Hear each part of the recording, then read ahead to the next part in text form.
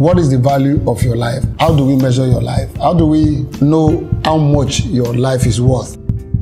If you don't know the value of a thing, you will treat it shabbily and with a sense of uselessness. Animals eat, move around, and their values are more of either they are edible or not edible. But for us human, our values are much more than that. Our lives are more than what we eat and what we wear.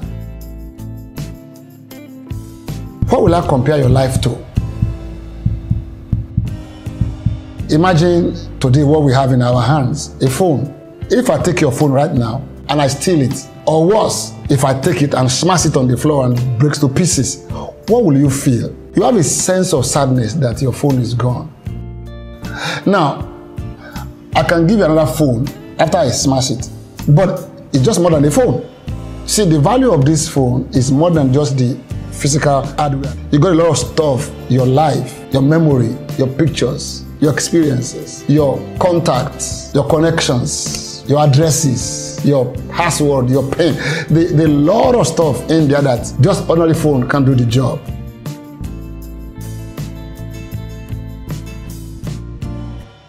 And so when you look at your life today, you have to see that it's just more than flesh and bone, more than eyes and ears and hands and legs. So that's what I want you to see first of all. Your life is valuable not because of its physical quantity or quality. It's more than that. That is what I call a soul experience to your life. When we say soul, that means something that animates you more than just the physical. And this is how Jesus put it when he was talking to his disciples in Matthew 16. Jesus was telling his disciples the value of a life, of a soul, of a human. Matthew 16, verse 26. For what profit is it to a man if he gains the whole world and lose his own soul? Or what will a man give in exchange for his life or for his soul? It's a real life, it's a real existence. Because the human life is more than what we think.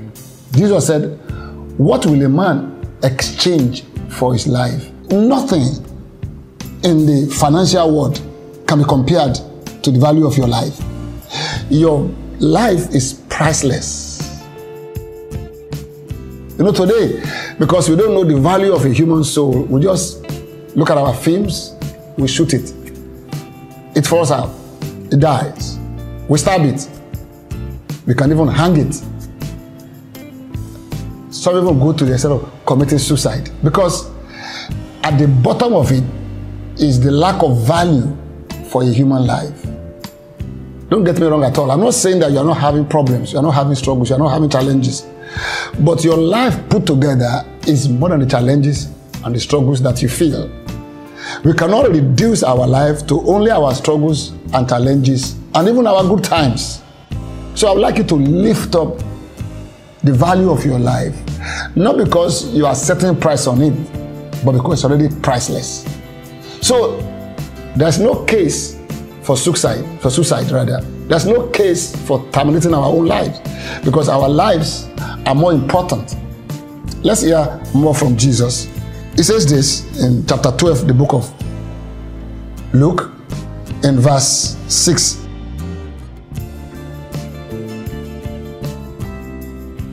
Are not 5 sparrows sold for 2 copper coins?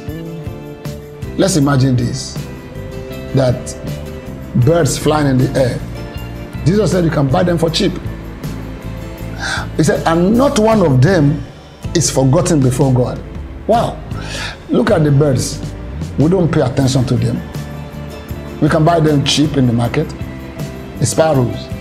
But Jesus said, they are not forgotten before God. They are on God's mind. Then he said this, but the very hairs of your head are all numbered. Do not fear, therefore, you have more value than many sparrows.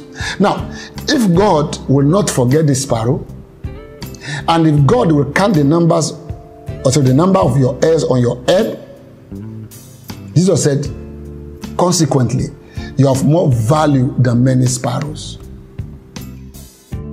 So there is no need for us to take our lives. There's no need to commit suicide because we are facing challenges. Think about this. If Joseph of the famous story had been so challenged that when he was sold and committed suicide, we will not have the story today. Don't forget, I was talking about the phone at the beginning of this discussion about your value of your life. I said, if I take away this phone, it's just more than the phone and the physical thing you see.